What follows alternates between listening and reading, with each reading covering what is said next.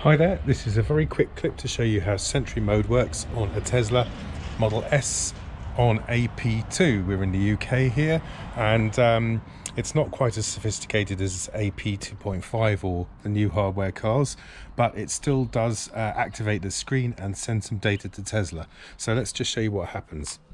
If you walk past the car at a reasonable distance, nothing happens. But if you get really close and say you put your hand by one of the sensors, look at the screen. It says Sentry activated and recording, and that information is sent to Tesla. Unfortunately, it can't record that data on the USB drive because AP2 cars don't do that. But again, if anyone leans on the car or gets too close to it, Sentry Mode comes on and it says it's recording and sending data to Tesla, which is what it does. And if anyone starts tampering with the car, the alarm will go off and a very loud noise is also produced inside the car.